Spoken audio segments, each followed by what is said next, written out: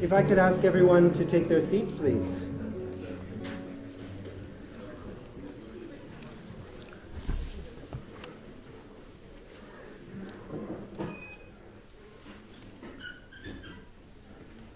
Good morning and welcome, everyone.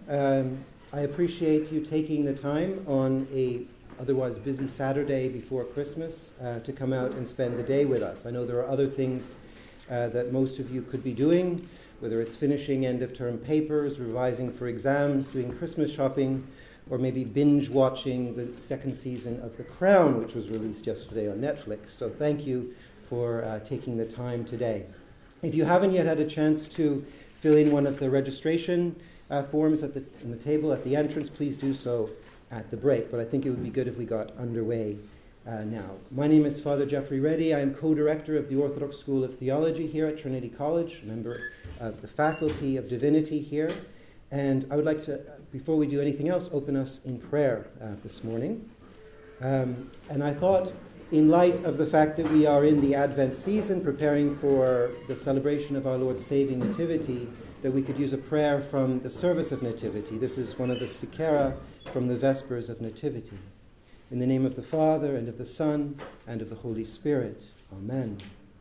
Thy kingdom, O Christ, our God, is a kingdom of all the ages, and thy rule is from generation to generation. Made flesh of the Holy Spirit, and made man of the ever-Virgin Mary, thou hast enlightened us by thy coming. Light of light, brightness of the Father, thou hast made the whole creation shine with joy. All that has breath praises thee, the image of the glory of the Father.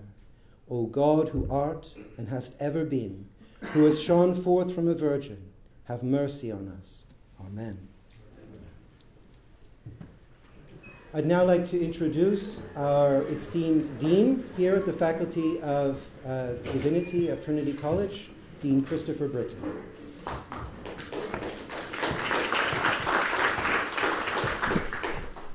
Thank you, everyone. I'm delighted to be able to be here this morning to welcome you on behalf of Trinity College and the Faculty of Divinity here. This is a wonderful event. I'm also very glad to have a chance to meet some of you who are students here, who I have yet to meet, and also to welcome those of you who I only come across occasionally, given that my primary engagement has been in teaching with the Anglican program. I'm very grateful to those who have made this event possible. To St. Mark's Orthodox Fellowship, particularly Dr. Prof. Edouard, and of course the members of the Orthodox School of Theology here at Trinity College, particularly our co-directors Richard Schneider and Father Jeffrey Reddy. So thank you to them. Welcome very much, and this is a wonderful event. I've known certainly Professor Behr's work, but I was delighted to meet him in person on Thursday, to have the opportunity to get to know him a little bit, and we're in for a lovely day.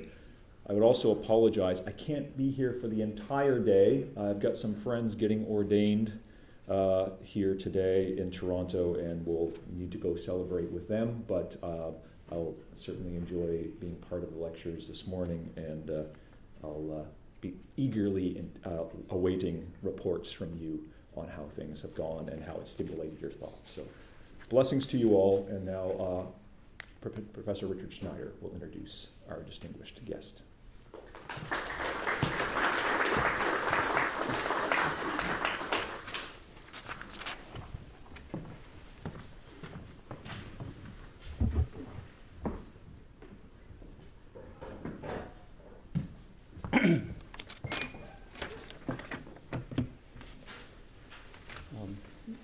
This is both a particular pleasure and a particular privilege. The pleasure is that Father John and I have known each other, worked together, been friends for, it's going on 20 years now. So I have the joy of telling a story from the inside out a little bit. The privilege is an ancient one. In Roman times, when there was a great occasion, there would be what was called a panegyric, which would be a celebratory speech in honor of the great man. Well, that's, in a sense, what this is going to be, and it's extremely well-deserved, because it's about in fact, someone who's, if I had to sum him up in one word, has been a game changer for all those years, right? Almost 30 now. Whatever Father John does, it has an impact that wakes everybody up and alters the course of the way we think about subjects. Part of this is because his first training was not in theology, it was in philosophy. His first degree was in philosophy, and I think it's quite fascinating that he worked on a combination of Christian thought and Emmanuel Levinas, which shows he's right up there in postmodernism. This makes him a very rare bird in Orthodox circles, and it has considerable impact on the way he approaches work. He's acutely conscious in everything he does that we can't simply go back into the 2nd century, the 3rd century, the 4th century, and so on, that we are getting back there by way of a long tradition of understanding those periods, all of which has impacted the way we're going to think and the way we're going to see what they're trying to say. And yet, at the same time, and this is something he always tries to impart to students, and it's getting rarer and rarer these days, what he does say is always based on extremely close reading, very, very careful scrutiny of the text. That's an old and responsible scholarly tradition that in our day is, I'm sad to say, somewhat disappearing under waves and waves of theory, ideology, and speculation. So the combination has been extremely important. His doctoral work was under Callistos Ware, famous Metropolitan Callistos Ware at Oxford, and right off the bat moved attention back to the pre-Nicene Fathers, who had been somewhat neglected, and we now, to a great extent thanks to his work, realize the dynamism of the development of Christian thought in the years immediately after the Gospel. The first book that was published was on anthropology and asceticism in Irenaeus and Clement, published by Oxford University Press, 2000. He is, I believe, the most published Orthodox scholar from Oxford Press in history. That was the beginning of it. It was a version of his doctoral thesis. He went to St. Vladimir Seminary. It was called the St. Vladimir Seminary in 1993 to teach patristics, and he has been there ever since, a long career. The list of books is way too long to enumerate. If I did that, I'd be here all day. It's an average of about a book a year. Again, he brought Irenaeus to the world's attention by his publication in what started to become the popular patristic series that I think everybody knows about now. It's almost 50 volumes, and it has made these patristic texts available in English translation at a very reasonable price to call attention to the primary sources.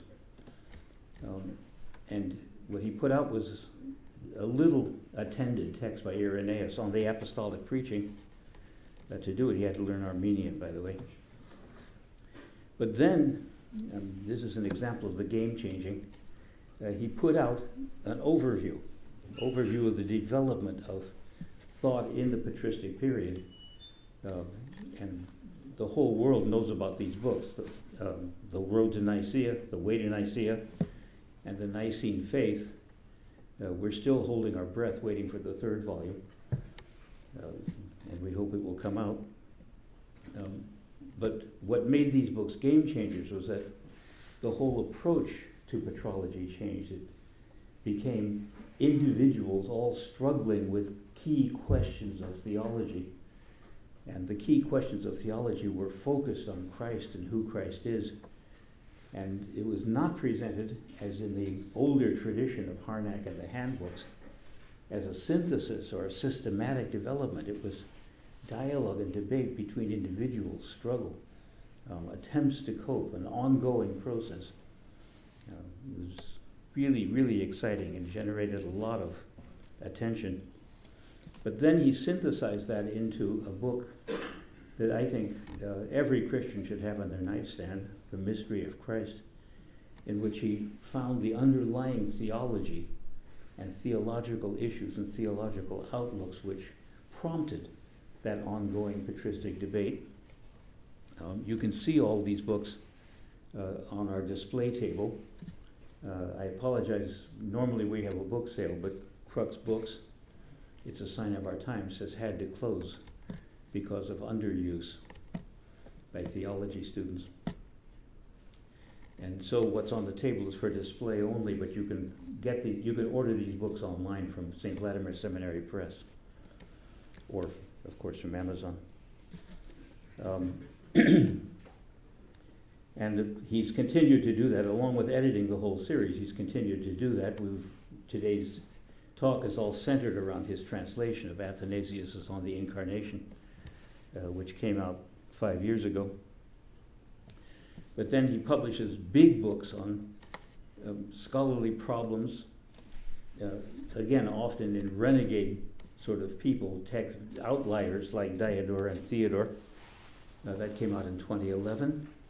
I'm happy to be able to announce that his new translation of Origins on First Principles just appeared just a couple of weeks ago. So it will be on the bookshelves. This is a total game changer. We've all been using for 50 years a really badly edited and badly translated text of Origins on First Principles. And now finally we're going to have a responsible, reliable, wonderful text with a very fine 150-page introduction. He's currently at work on a book called John the Theologian, which is an examination of where this theological debate starts. It starts with the Gospel of John and the writings of John. But there is, of course, a pun in the title. And the pun reflects, it's a serious pun, because it reflects exactly that principle of we come to theology through the whole tradition of reading and interpretation and grasp and meaning. And we have to find a way to work our way back through that tradition. It's a very postmodern approach to what it means to read a text. Father John comes from a long and distinguished family of priests. His great-grandfather was the first Russian Orthodox missionary in England. He has monastics in his family, theologians, men and women. The family tree is extensive. And while I was warned that I should follow a tradition and not mention this, he also happens to be an expert on antique bicycles. And if you go down in his basement, you will see some real treasures. And he's also himself an avid cyclist. There's an annual hiatus in his family life in which the whole family stops and watches the Tour de France for 3 weeks.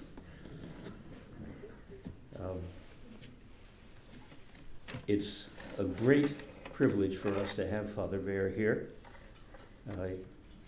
So I present to you the George Florovsky Distinguished Professor of Patristics from St. Vladimir Seminary, and also the Professor of Patristics, I've forgotten the title of the chair, the Bishop Callistos Professor from Amsterdam, from the University, from Amsterdam, Father John Behr.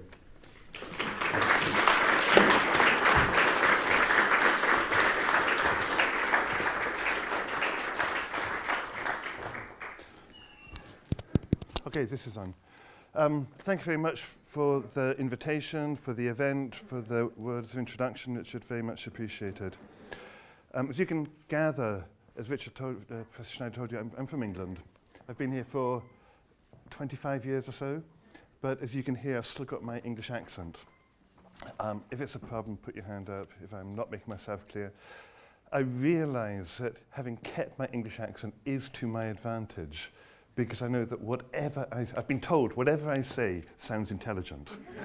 so it's a saving grace in that respect. Okay. As Professor Schneider mentioned, I've been working on the Fathers for some 30 plus years, before my doctoral work, then with my doctoral work under Callisus and so on. And I have to say, I'm finding it ever more difficult. Yeah? You would think that reading the Fathers year in, year out, I've probably read this text at least twice a year for the last 30 years, and you would think I perhaps know it by now. But actually, it becomes ever more difficult. And I realize that one of the most important things we can do, as I can do as a teacher, do it with my students back at St. Vladimir's in Amsterdam, we do it today, is just reflect on what it means to learn to read a text. Okay? So when I was invited to come here, we spoke about what we could do, and I suggested that we actually simply we're coming up to the Nativity period, that we simply take this text. I asked that everybody read it beforehand, and that we then go through it. I realized not everybody's got their copy, so I prepared a list of some quotations from it. And to actually just pay attention to what is going on in it. We all think we know theology. We all think we know, Trinity, Incarnation, how it all holds together, systematic theology. And then we read early texts and we find, yes, he's already saying this, he's already saying that, and so on. But the more I read this text especially, the more perplexed I become, really. And two things. And I'm going to be asking you questions, okay? So I want this to be a bit more interactive. I don't want to just be lecturing and just talking and you sitting there passively and listening. I'm going to ask you questions. What do we mean by incarnation? How many times do we talk about the Incarnation, especially students of theology? We talk about the Incarnation all the time. We're coming up to the Feast of the Incarnation and so on. What do you mean? God became man. Okay. Became flesh. And we're talking about John 1:14. And 1:14, we would then say that it's John 1:14, the Word became flesh. This is when Jesus is born of Mary. Yeah? Something like that. Does John 1:14 talk about a birth? Just as a matter of fact, does it talk about a birth? No. Do the infancy narratives in Matthew and Luke, talking about Mary giving birth to Jesus, do they talk about the Word of God? So what are we doing putting them together like that? Yeah? Okay. So there's something to reflect on. This is the first book called On the Incarnation, the first book devoted to this very topic, written by St. Athanasius, the great defender of Nicaea. What does he mean by incarnation here? Yeah, we all think, well, we know what is meant by incarnation, therefore this is what he's talking about. Is it? And if it's not, what are we talking about and where do we get that from? Okay. The second reason why reading a text like this is so difficult is because it's, in some level, so familiar to us. We all know what this book says. It says, he became man that we might become God. Yeah? We all know that's what Athanasius says in this. Where does he say it in this? Chapter 54. What is chapter 54? What part of the work is it located in? What's he doing when he gets to chapter 54? How's the work structured? Is this a conclusion of his work? Is it the center of his work? If not, why have we reduced this work to this passing statement? Yeah, in other words, we're not reading the work. Yeah, we think we know what incarnation is. We think we know what he says in it because we've heard it so many times. And then we stop reading the actual work itself. So what I want to do today is to simply go through this work. We're not going to go through every page, obviously, but we're going to look at the key structure, we're going to look at what it's doing, and hopefully through all of that we're going to come to some understanding of what he might mean by incarnation. what he's talking about, how he's talking about, how this work works, and so on. Okay? Are you ready? Yeah? Okay, so let's start off. Chapter 1 of On the Incarnation. Which is the first quotation in your sheet. Okay? In what preceded, we have sufficiently treated a few points and many regarding the error of the Gentiles concerning idols and their superstitions, how their invention was from the beginning, that out of the wickedness human beings devised for themselves the worship of idols. By the grace of God, we also noted a few points regarding the divinity of the Word, of the Father, and his providence and power in all things, that through him the good Father arranges all things. By him all the things are moved, and in him are given life.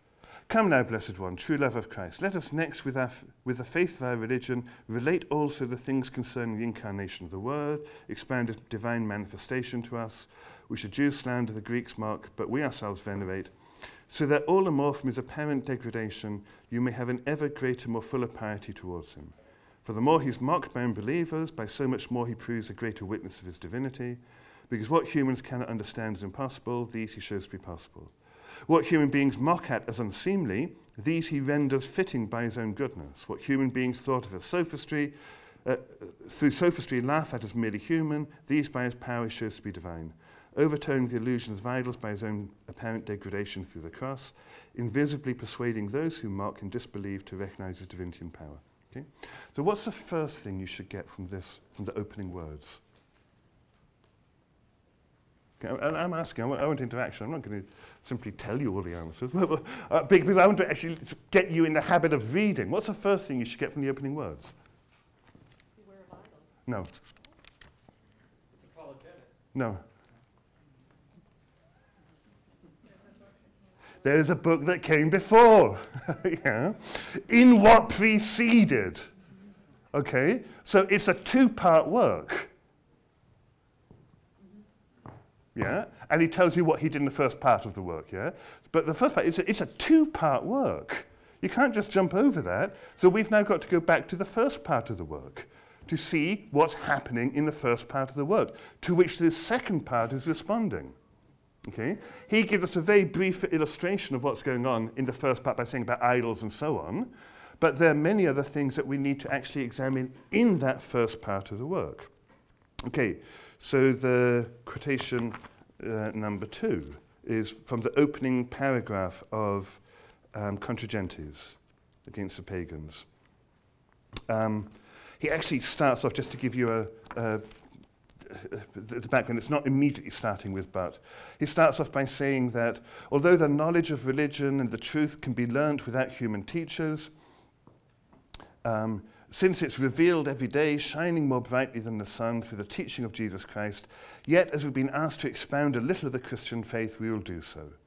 And then he continues, but since we do not have, the quotation number 2 on your sheet, but since we do not have the work of these teachers to hand, we must expound for you in writing what we have learnt from them. I mean, the faith in Christ the Saviour. So that, let's just leave it at that for now.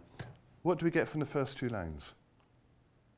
That we don't have the works of the teachers at hand. Okay, now what do we do with that? We have to assume that he is synthesizing. So one of the great paradoxes about the work on the Incarnation, Contra Gentes on the Incarnation, is it never mentions Arius.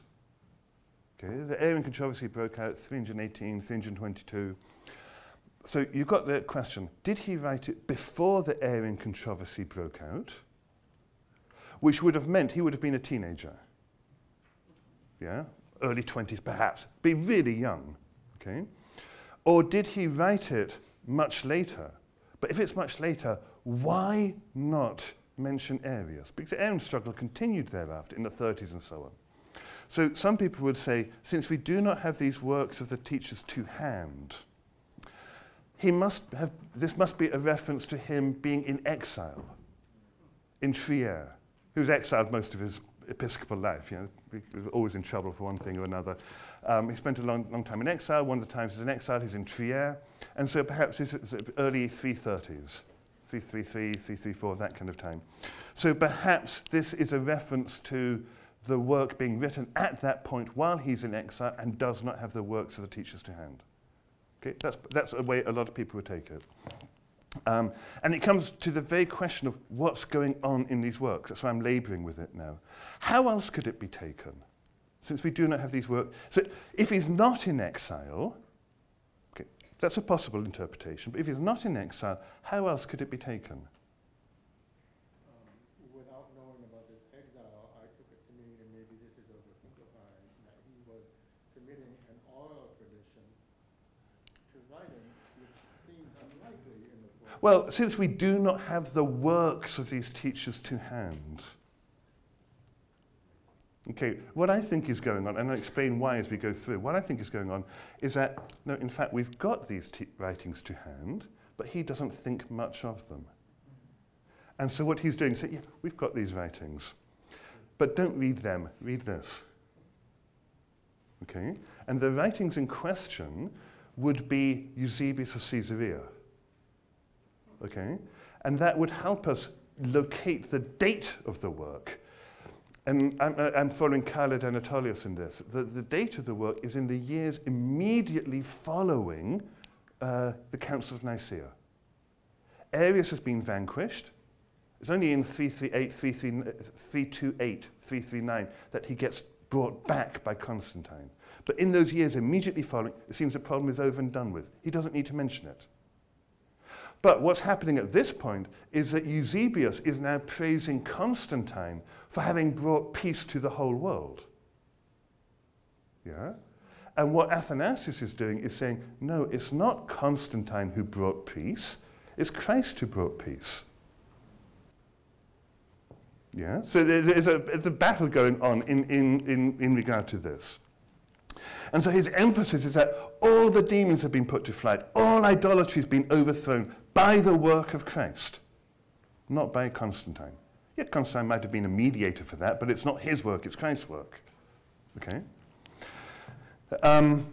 Together with the fact that Eusebius of Caesarea, there are real difficulties with his theology. It's much more kind of sympathetic towards the Arians than Athanasius is. And so he's saying, but Eusebius is the respected teacher.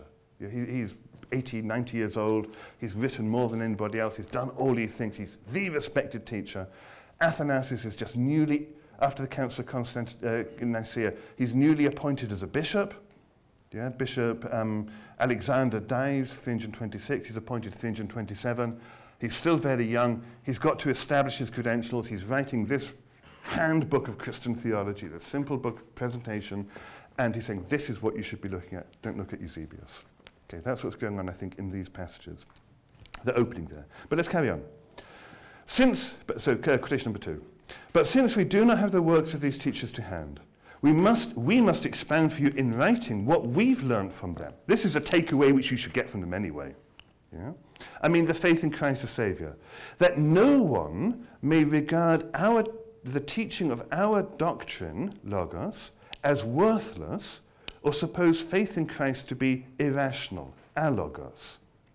Such things the pagans misrepresent and scorn, greatly mocking us, though they have nothing other than the cross of Christ to cite an objection. It is particularly in this respect that one must pity their insensitivity, because in slandering the cross, they do not see that its power has filled the whole world, and that through it the effects of the knowledge of God have been revealed to all.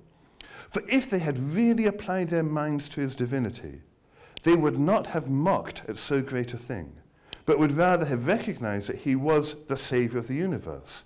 And the cross, not Constantine, the cross was not the ruin but the healing of creation. For if after the cross, this emphasis on the cross is the defining point in all of this.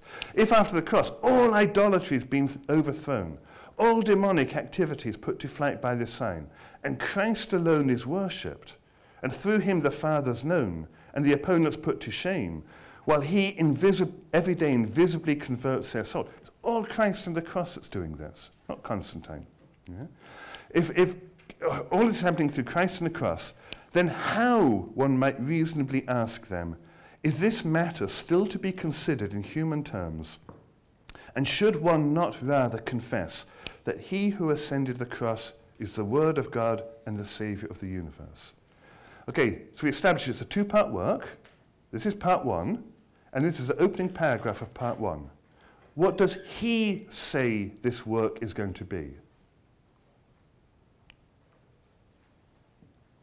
What does he say this work is going to be? What's he going to do in this work?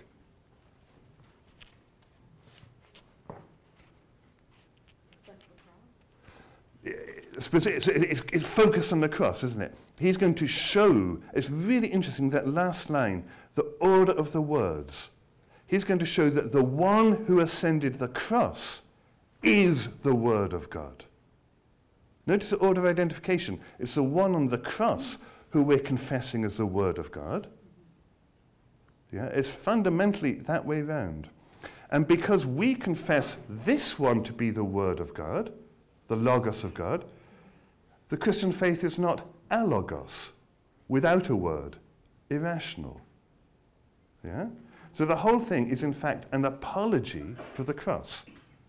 The one on the cross is the Word of God, therefore the Christian faith is not without a word, a logos, therefore you cannot say it's irrational.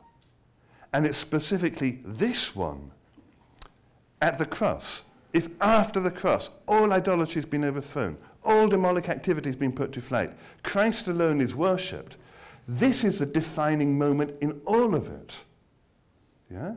And this is what he's saying he's doing in these two works. Part 1 is Contra Gentes, against pagans. Part 2 is on the Incarnation. Yeah? So both of these works are oriented towards this. Okay? So it becomes really surprising, for instance, when somebody like Richard Hanson, who's a great patristic scholar in the 1980s and 1990s, he wrote a huge book, some 600 pages, called The Search for the Christian Doctrine of God. Look at the 4th century theology. And he wrote of Athanasius, he says, one of the curious results of this theology of the Incarnation, he's talking about this work, is that it almost does away with the doctrine of the atonement. Of course, Athanasius believes in the atonement, in Christ's death as saving, but he cannot really explain why Christ should have died at all. The fact is that his doctrine of the Incarnation has almost swallowed up any doctrine of the atonement, has made it unnecessary. Yeah?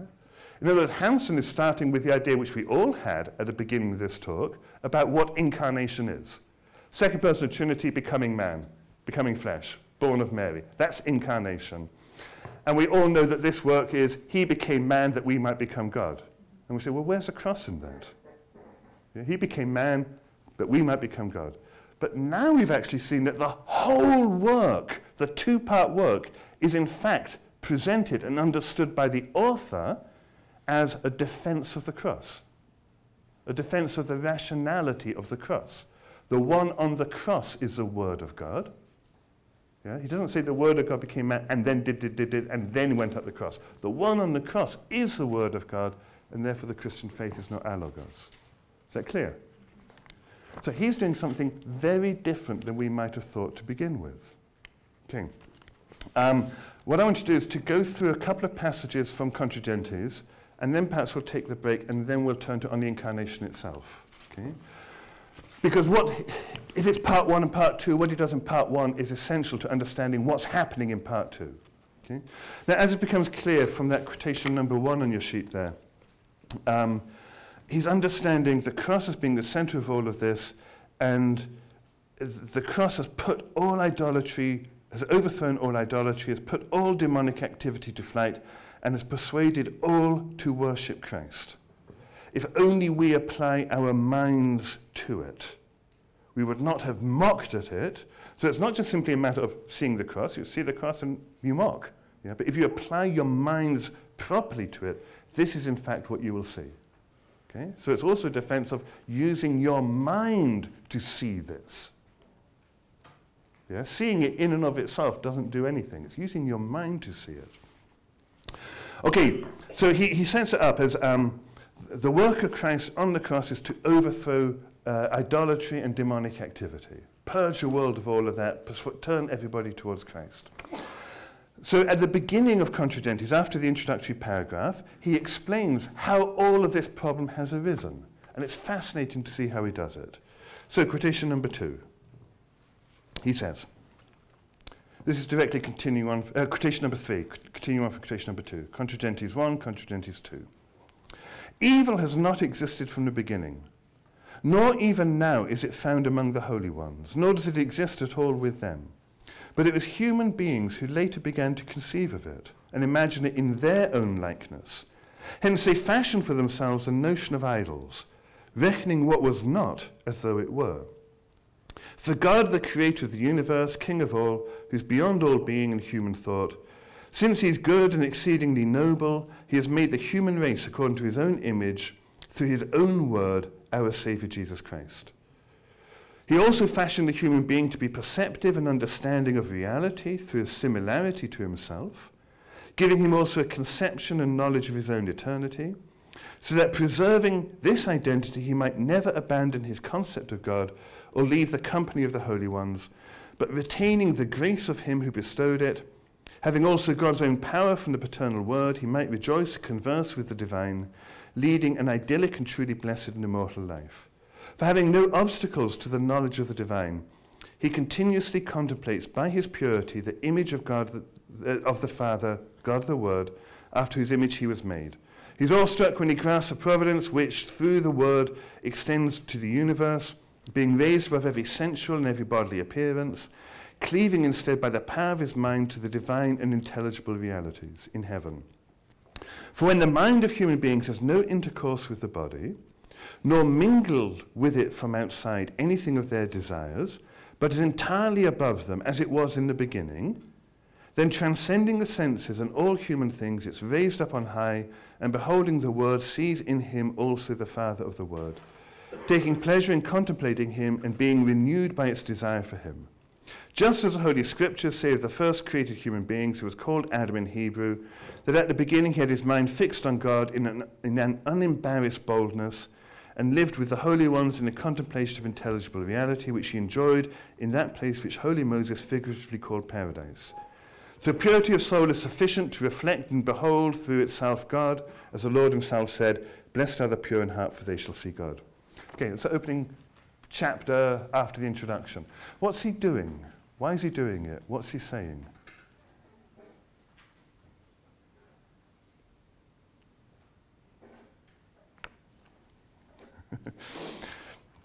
Students at St. Vladimir get really, really frustrated with me because I ask questions like that and they think I'm after a really high, sophisticated theological, methodological answer.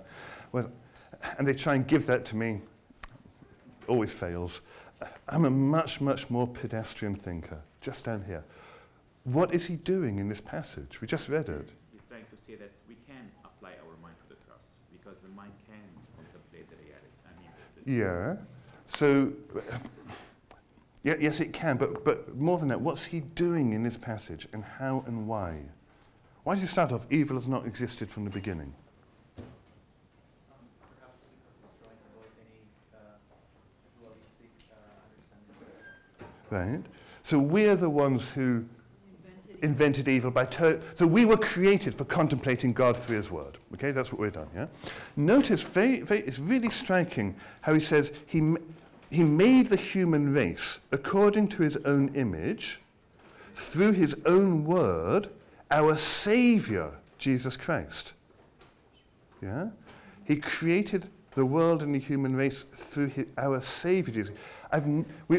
Almost everybody will think in terms of God creating everything through the pre-incarnate word. I've never found the phrase pre-incarnate word in the Fathers. I find it all the time in modern scholarship, modern theology, but never in the Fathers. Okay? The point is, we're talking about Christ, and he's the one by whom God created. Just like we say in the Creed, one God the Father, one Lord Jesus Christ, who. Okay? So creation is through, and not just simply Jesus Christ, but through our Saviour, Jesus Christ. He's created all of this. So is he describing cosmological beginnings? Is he doing history? Is he explaining what happened at the beginning? Is he interpreting Genesis?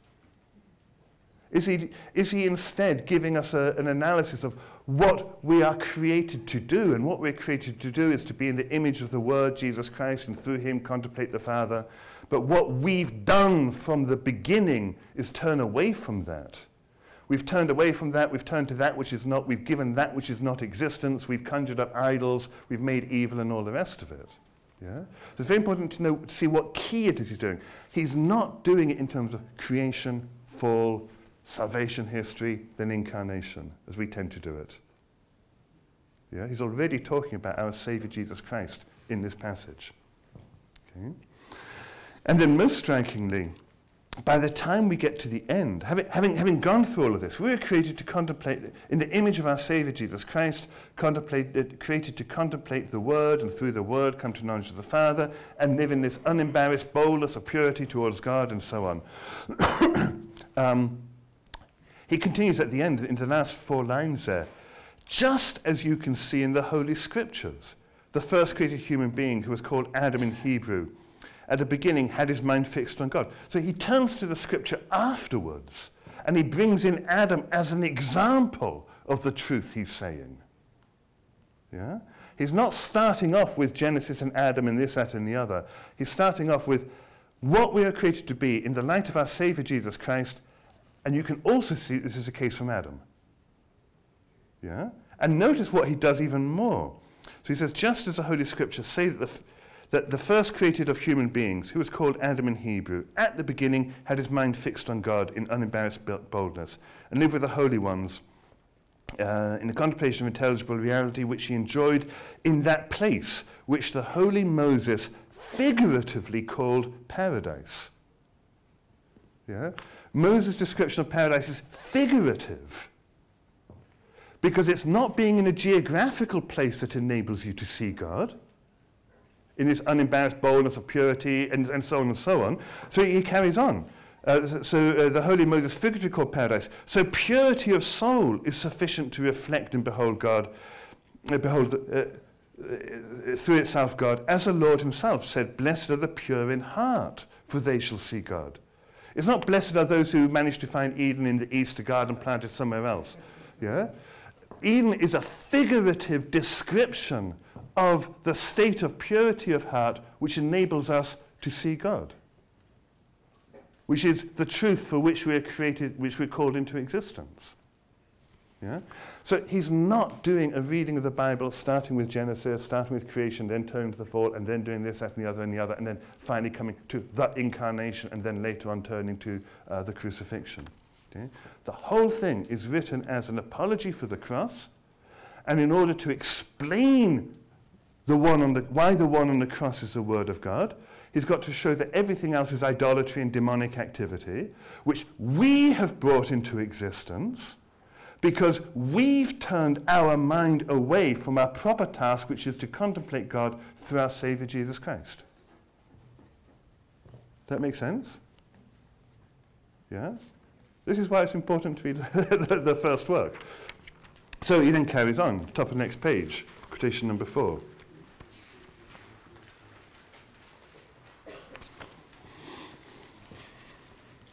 He says,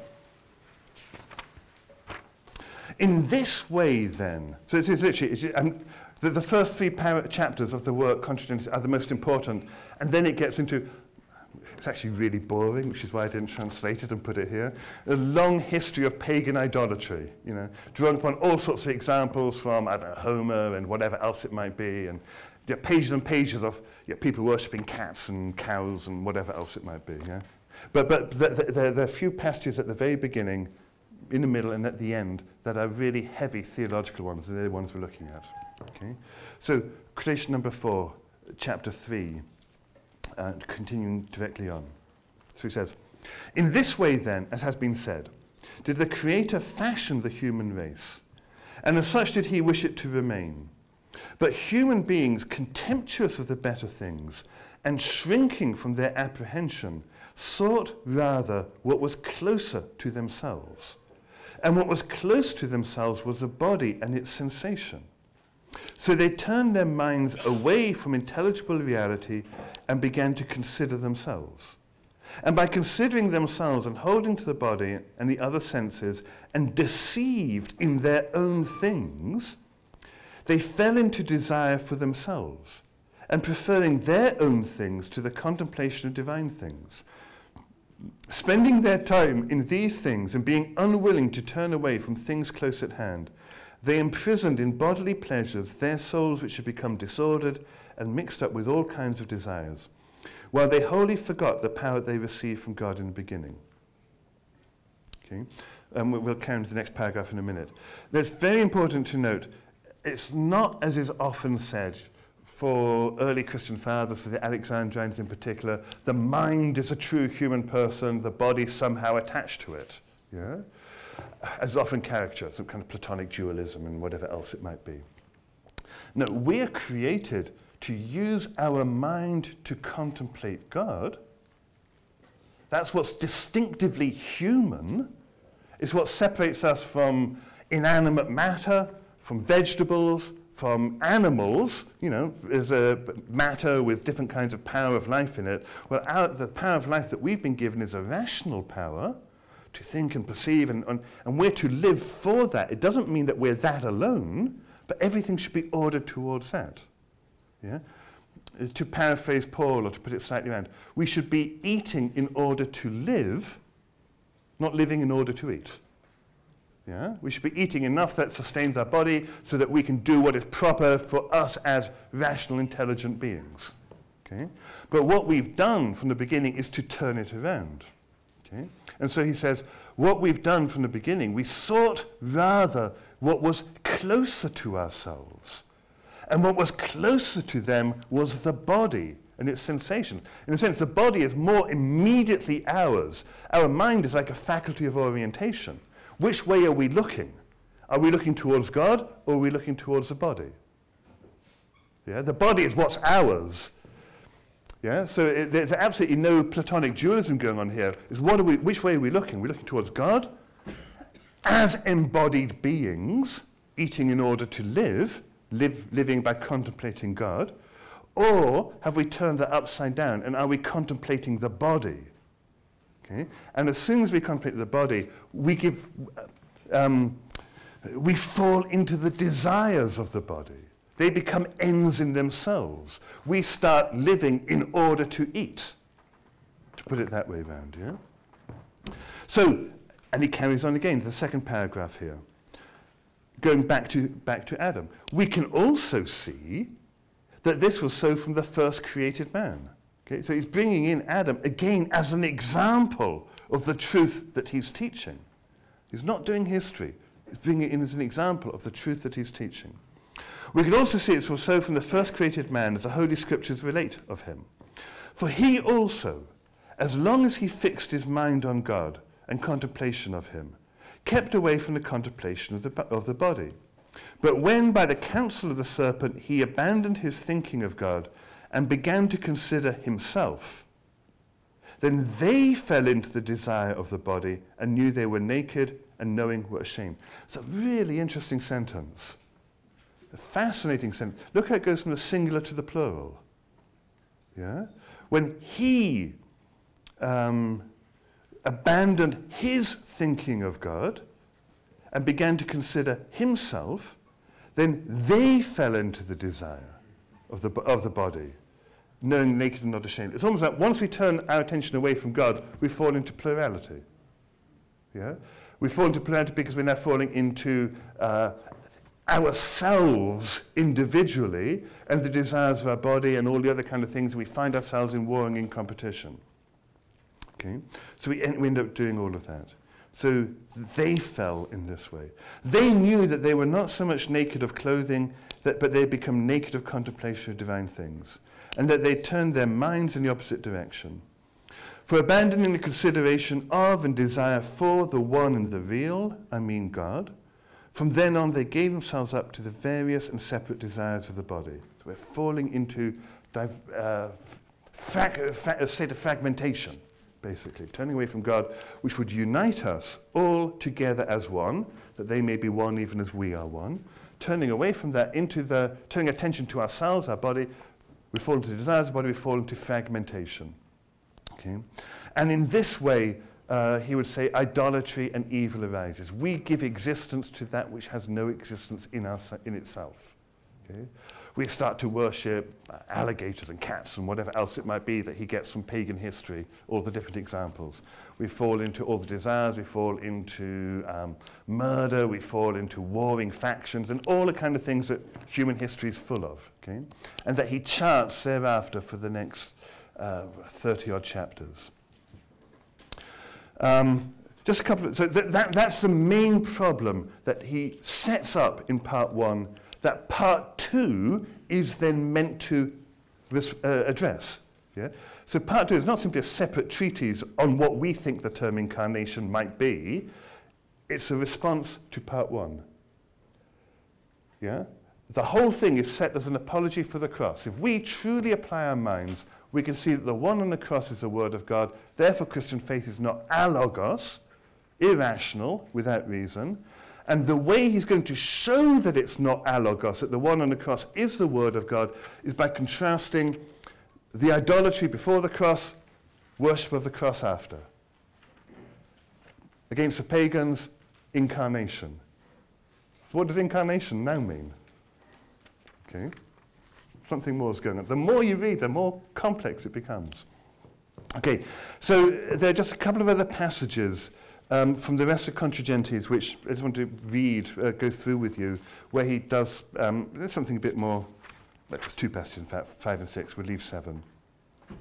So having gone through 40 chapters of pagan mythology, quotation number 5, he says, "The pious religion must be ours, and the only true God, he whom we worship and preach, must be the Lord of all creation and the demiurge of all existence.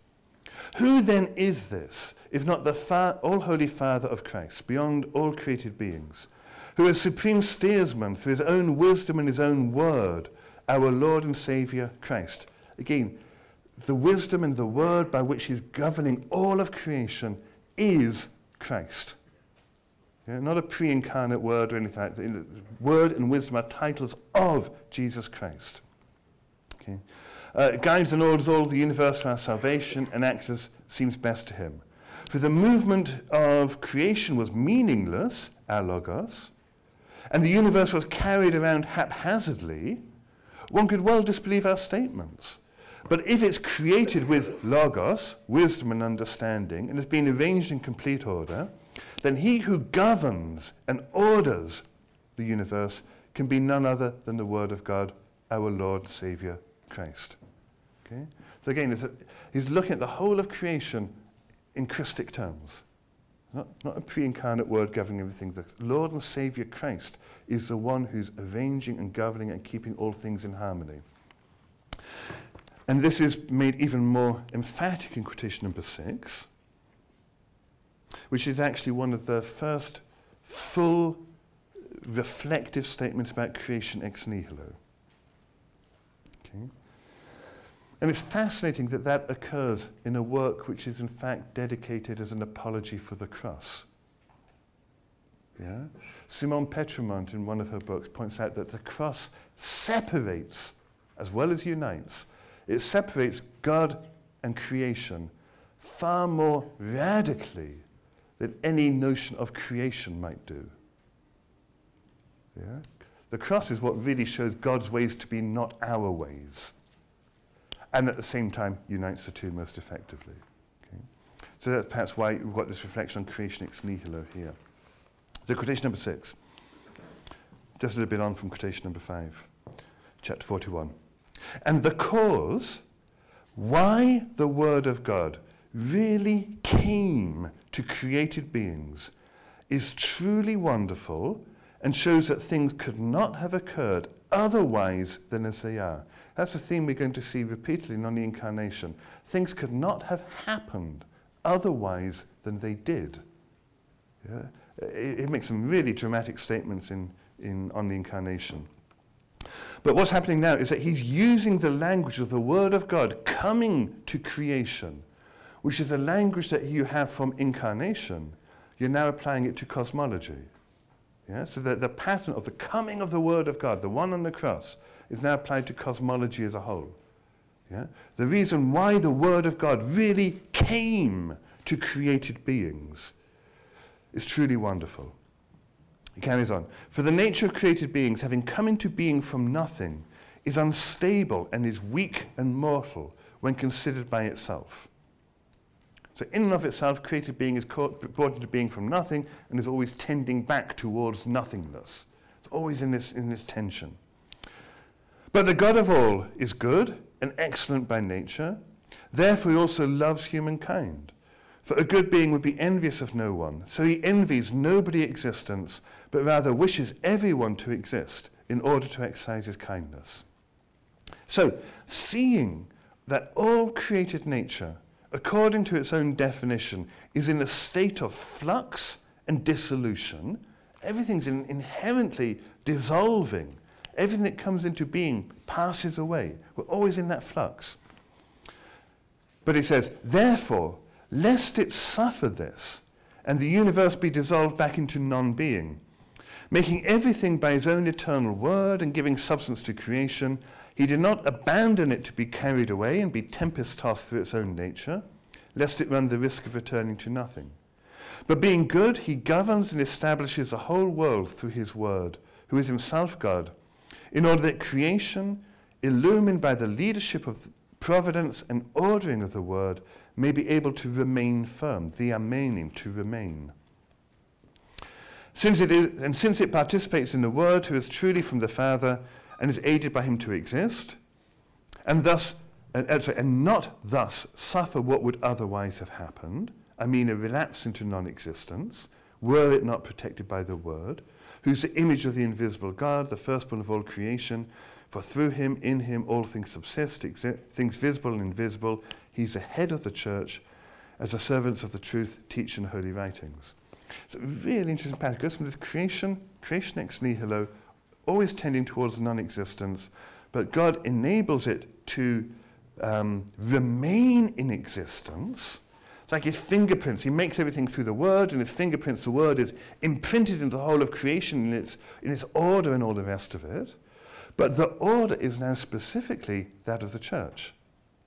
He's gone from creation to the church. The last line identifies the Word is holding all things in existence as being the head of the body, his church. Yeah? So there's more going on than simply cosmological speculation about what happened at the beginning. Okay? He's looking at the whole of creation in the light of the cross. All things came into being for this. All things are tending back into non-existence, but he's impregnated the whole of creation with his rationality, which holds it in existence insofar as it remains within him. Okay, we'll leave quotation number 7. It's now actually, it is right on 11. I'm happy to carry on talking. I carry on talking for the rest of the day. I enjoy talking. But if we're going to follow the timetable, then this would probably be the best time to take a break, and then we can turn to on the Incarnation. Unless you all want to stay and I'll just carry on talking. Okay, how long do we have? 10 minutes? Yeah, people come back to 10. 10 minutes. Yeah, okay.